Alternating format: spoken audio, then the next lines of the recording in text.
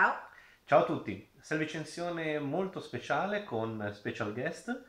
Abbiamo ricevuto un invito da Ubisoft per andare a provare in assoluta anteprima il loro nuovo capitolo del franchise Assassin's Creed, Syndicate.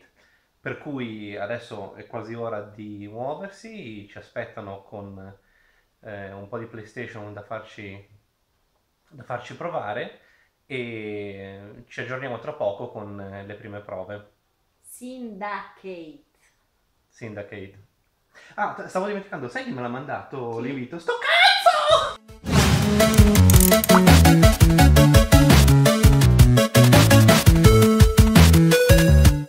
Allora, siamo appena arrivati sotto un diluvio torrenziale. Bisogna dire che Ubisoft ha messo in campo veramente gli effetti speciali regalando a questo evento una perfetta ambientazione vittoriana. Sembra proprio di essere a Londra. Adesso entriamo, ci registriamo e proviamo il gioco. Se ci riusciamo. Here, Jacob will use his gang, the Rooks, to confront the Templars' band of thugs in a gang war street brawl. Our new combat system is more brutal and focuses on hand-to-hand and short weapons. The target is escaping. Jacob will pursue him and let the Rooks battle it out. For the first time ever in an Assassin's Creed game, we will have fully systemic vehicles that will impact each of our core pillars: navigation, stealth and fight. Players will also be able to ram their pursuers, but be aware that enemies will also be able to use this against you, ramming you off the road or hijacking your vehicle.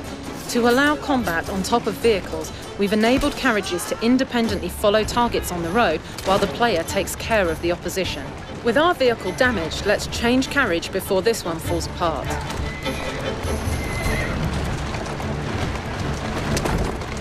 The target's taken refuge in London's Victoria train station, one of the many historical locations you'll be exploring, teeming with life and gameplay opportunities.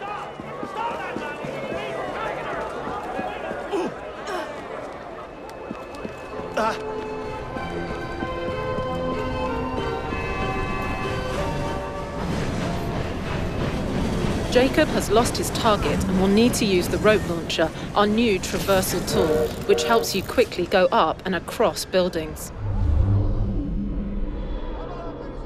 The rope launcher can also be used as a horizontal fast travel, making navigation faster and easier. The target's getting away on the train. Let's see what we can do to reach him.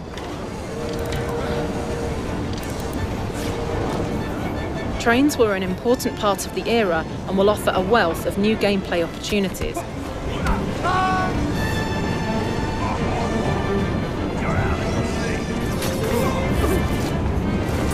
As per Assassin's tradition, Jacob's all-new weapon, the cane, includes a hidden blade.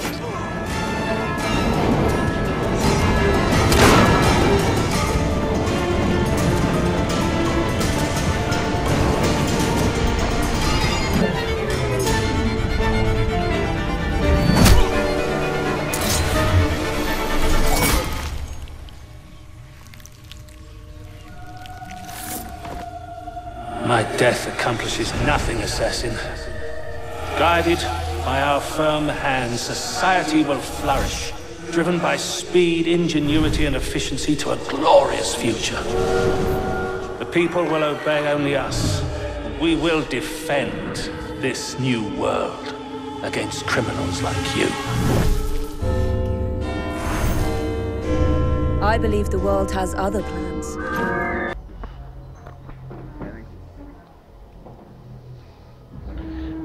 Which one do you want?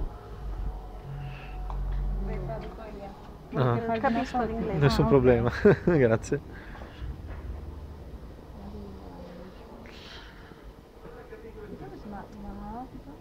This one, Or this one, half three. or this one. Okay.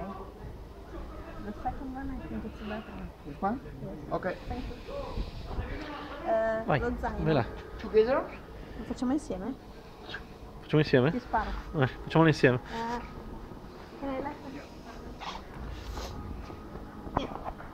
Ok. Che bello. No, fai qua difenderti.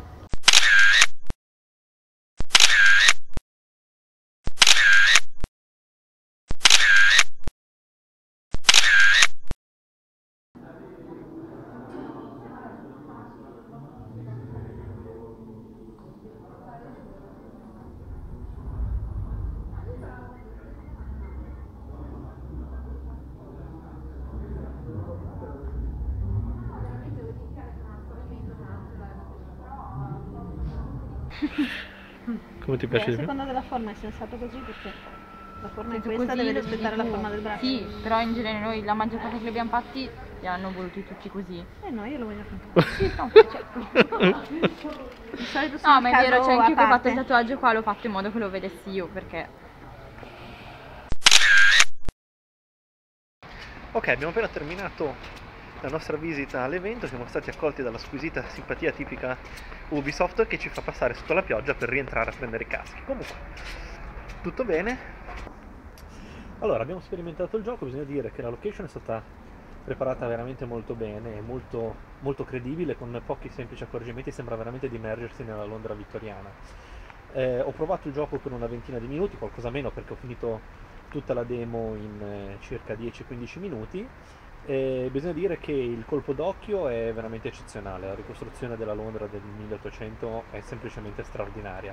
Ho provato su Play, per cui non saprei dire come sarà su Xbox. Per quanto riguarda il gameplay, è lo stesso gioco da 10 anni. Lo stesso gioco da 10 anni. Hi, I'm Lydia Andrew, audio director on Assassin's Creed Syndicate. Welcome to 1868 London, at the height of the Industrial Revolution. Ok, abbiamo finito anche questa esperienza. Dici un po' le tue impressioni da non gamer, le tue sensazioni su quanto hai visto stasera. Bello, ricostruzione storica eccezionale, come sempre, però un filo noioso, dà sempre il solito senso di vertigine vedere il protagonista che si arrampica sui tetti delle città, notare l'accuratezza dei particolari, però la sensazione è quella che si è fatta quasi più per un appassionato di ambientazioni storiche, come sono io, piuttosto che per un gamer. Effettivamente vedere sempre lo stesso gioco forse annoia un po'. In altre parole, ci ha rotto i coglioni.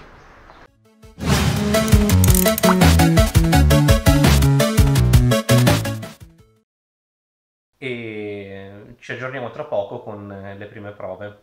Syndicate. Syndicate. Ah, stavo dimenticando, sai chi me l'ha mandato l'invito? Sto cazzo!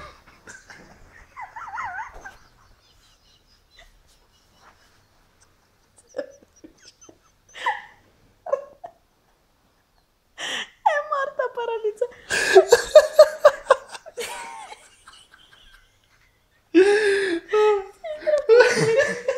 Sto cazzata epica.